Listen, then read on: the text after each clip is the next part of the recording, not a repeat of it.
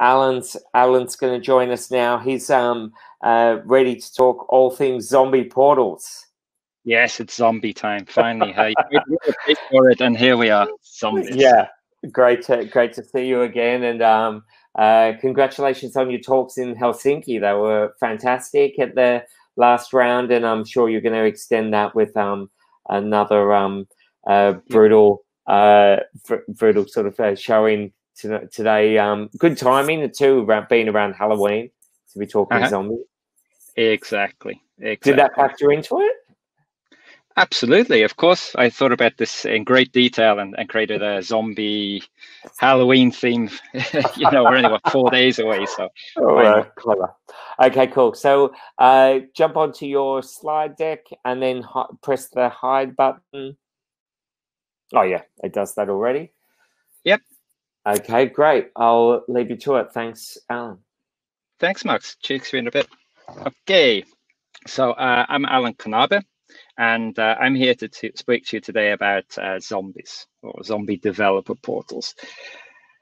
So as I said, so I'm an API product manager. I've been API product manager for about 5 years or so now, and I co-founded a company recently called API-able. And we basically are into API portals and API products, that kind of thing. I've been working for about 20 years now for some large organizations, and more recently on the API side of things at Swisscom, where we had a very, very successful program, and more recently Knabe as well, where we also kicked off an API program, and that's really picking up some good pace at the moment. Before I start, I'd like to just say, okay, why did I quit my day job at Knabe and decide to start this company? It basically started in the summer of last year. I was speaking to the chief digital officer of a large Nordic bank, and I thought, okay, I'm preaching to the converted here. This guy is going to be all over APIs, and so I was, waxing lyrical about, how APIs will save mankind from zombies, etc. And he listened to it for a while, and then he said, you know what, Allan, I've heard this 1,000 times before, but at the end of the day, I'm yet to see any tangible results from the API program. Right, so we've been putting in, X hundred thousands, millions into these API programs, but he hasn't seen any results. So that made me really stop and think, okay, I'm used to, working on API programs that have been successful, but are we not getting it right in all cases? And what can we do better? So we come back to the starting point of what did we actually promise, right? So on the more internal focus, you've got digital transformation, right? About speeding up the organization, cutting down project times, getting information to where it needs to be around the organization. On the other side, opening up new revenue streams for the organization. A lot of companies have been disrupted, especially telco business, banks, that kind of thing. So really getting out new products that didn't exist before. So these are the kind of things that we promised. And we're really starting to look now at, okay, how do we actually deliver on this and quickly? Because speed is, of the essence. So our mission is to prove that guy wrong. But you can't really put that on a website. So our other mission is empower API-led organizations to realize their true potential. So it's about getting an API program, getting it up to speed quickly, and to start delivering results, right? That's what's required nowadays, and that's what we all need, right?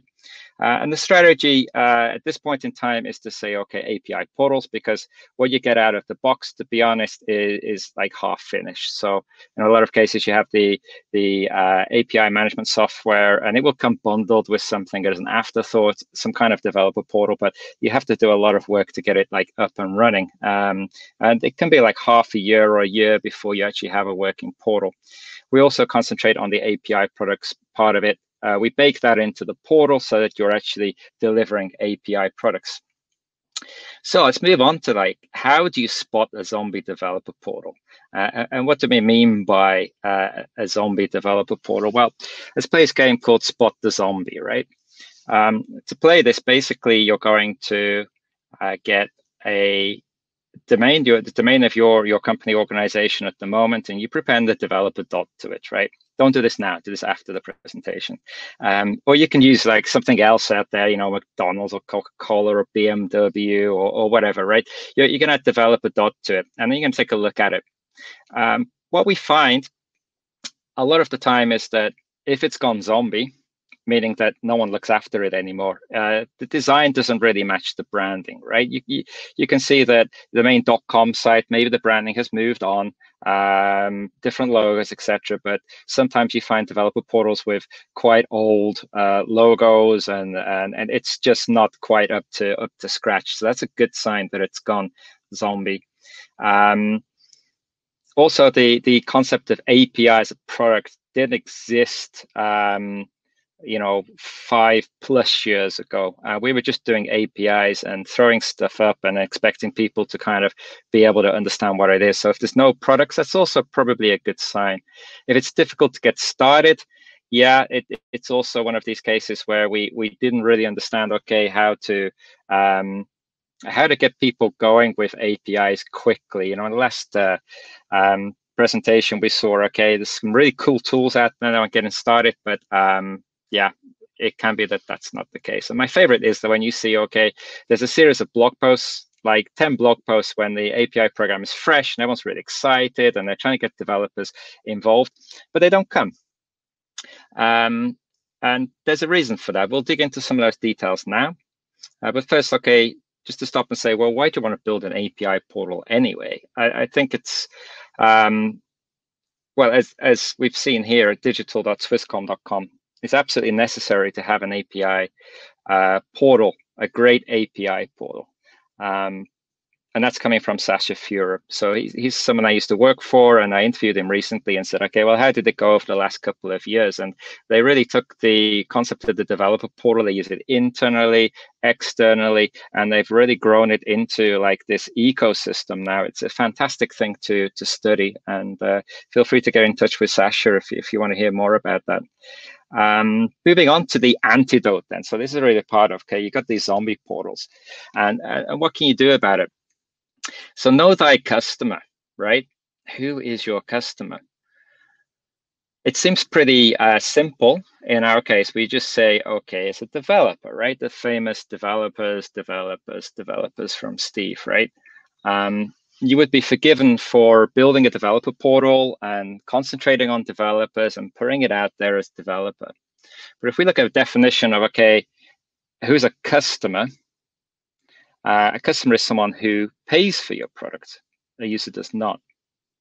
So here we see if you have like an API product, especially if you're monetizing these things, right? You really have to stop and think about who is your customer. And it could well be that the developer is not your target customer. So if you're like Twilio, for example, Stripe, whatever, one of these, you know, very successful API-led companies, in that case, it could well be that your developer is your customer. However, not for all organizations. The last couple of organizations I worked with, actually, the customer is someone that they already knew. So the customer who was like signing contracts, paying for the thing, was more of a business user, right? And what I found is that if you don't include them in your flow, then you're missing out. And it could well be that you're taking, you know, more like months to onboard a new organization to your APIs because you're having to do a lot of stuff manually in the background.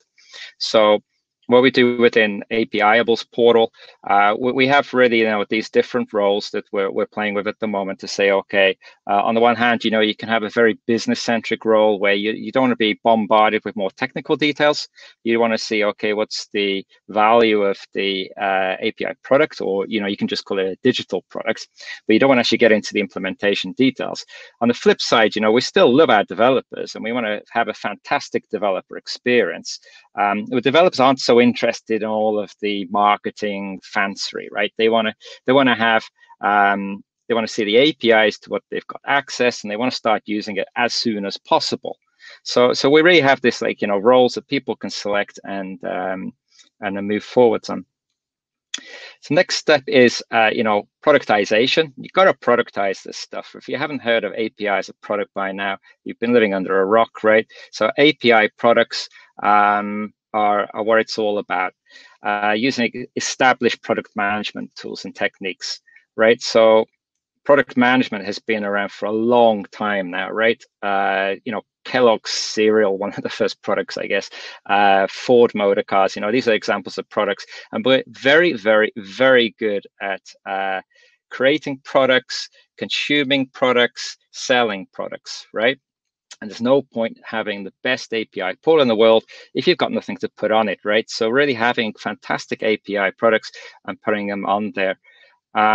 A good case as well is to say, we did this at Swisscom, and I think the guys are now pushing it at Connor as well, is to say, okay, create internal products too.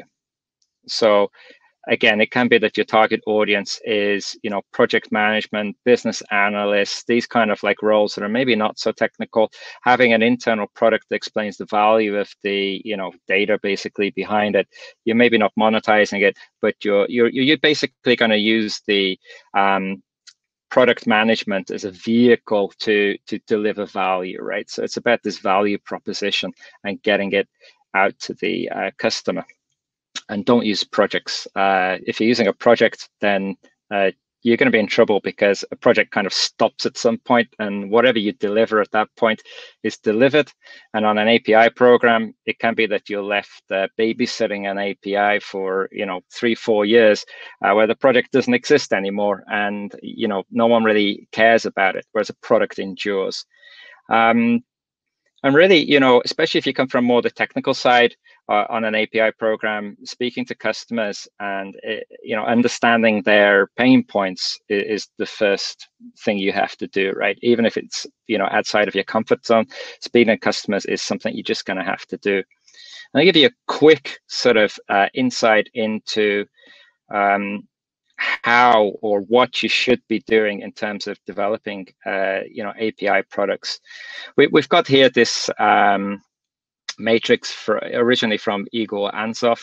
And here you've got like transformational products. These are things that are disruptive, maybe, that don't yet exist in your industry. We're talking about banking. It's like really disruptive stuff that hasn't really been thought out properly yet.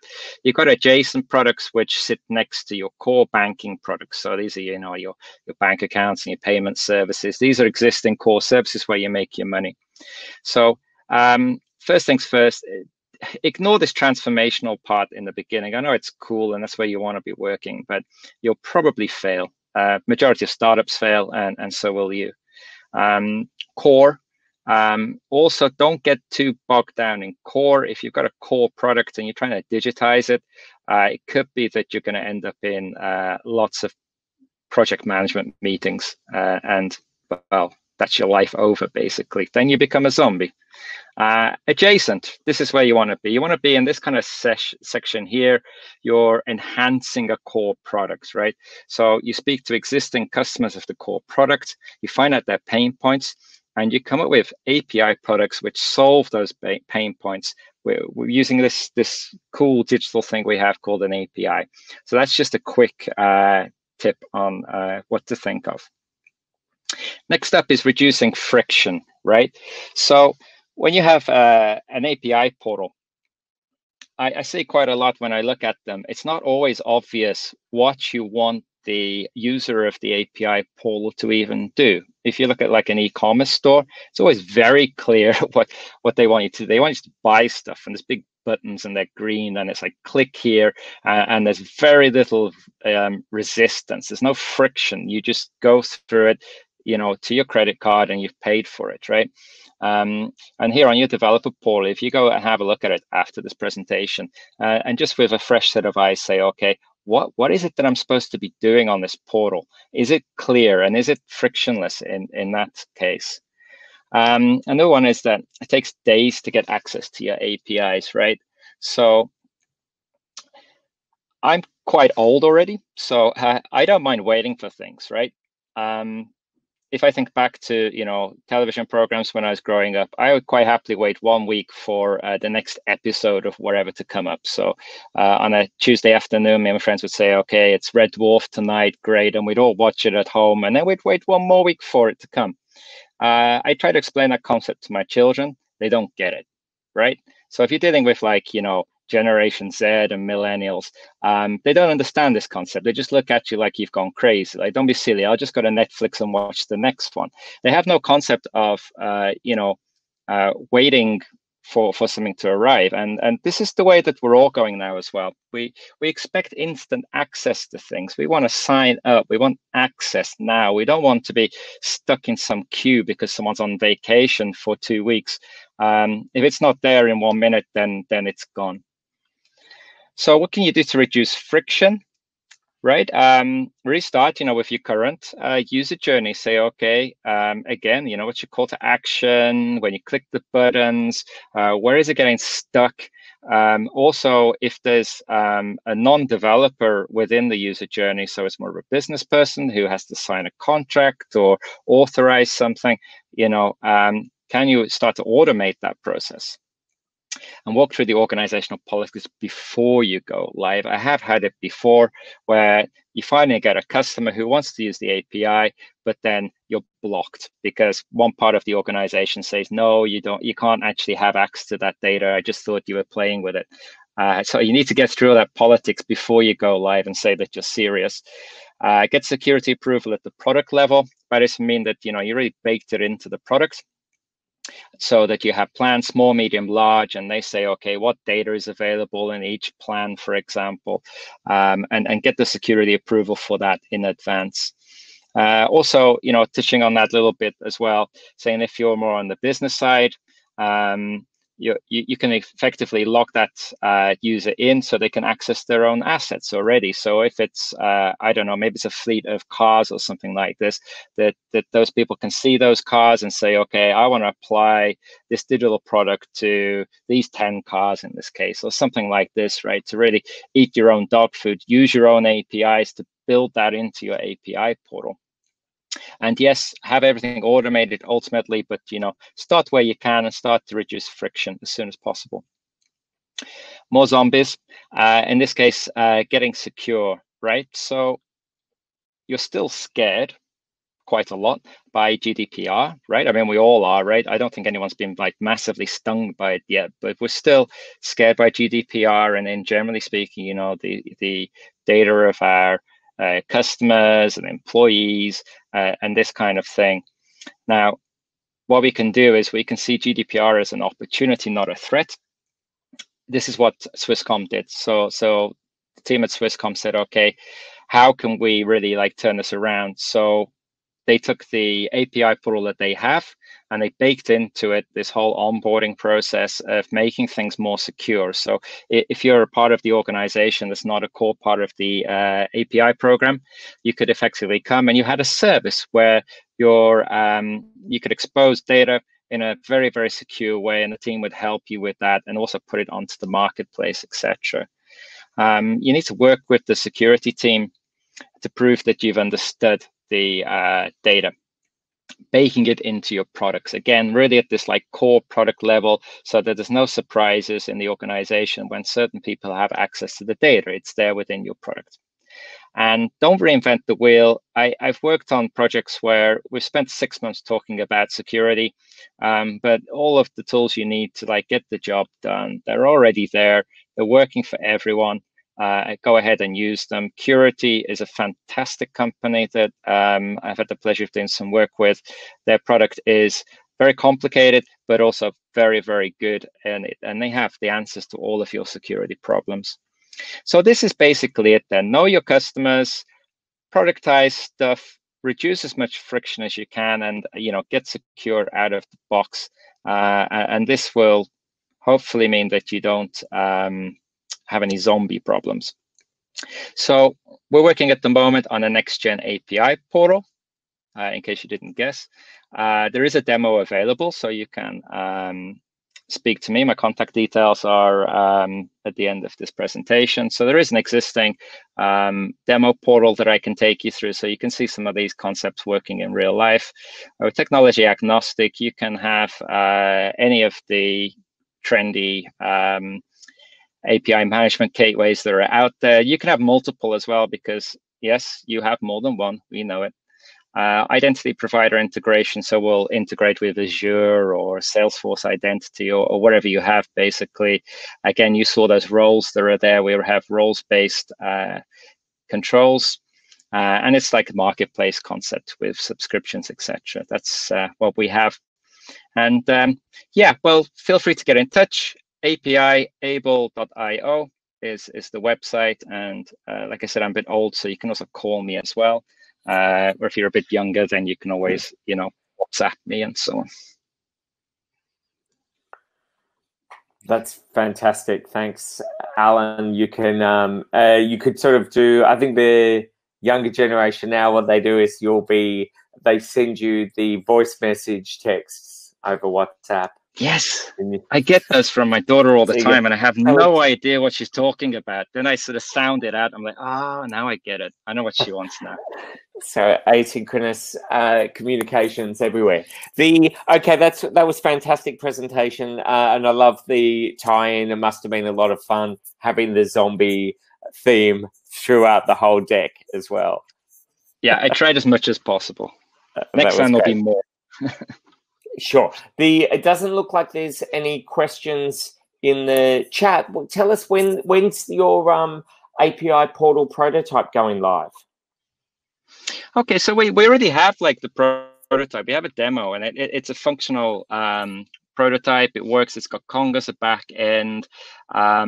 We can go ahead and walk you through it, and then we're sort of working on the next iteration of that, which is basically, it's all containerized in one Docker container, meaning that we can deploy it on demand. It's all built like with React, and it's very cool, actually. I like what the guys are doing, the developers there, and that's coming soon. What I don't want to do is just build something that comes all from me. I would like a customer to co-create this with, so that we get some input and say, okay, that we don't just have like just my vision. We have also what the customer wants into it as well. So if you're looking to build an API portal, then let's have a conversation. Yeah. I mean, it's a great way to start that conversation. You put up your contact details earlier, and people can start with like, walk me through this prototype, and then walk me through the demo. It's a really great starting point, and then to have that conversation. So I hope some of the viewers take you up on that offer. Okay, we've got to finish up on time. So if everyone now moves back to the main stage, we'll be able to have the closing remarks and the showcasing the Apathon finalists. But thanks, Allan, for ending on such a strong note for today's technical stage. Thanks, Mark. Bye-bye. And thanks all of our speakers today. And we'll close up now and see you over in the main stage. Cheers.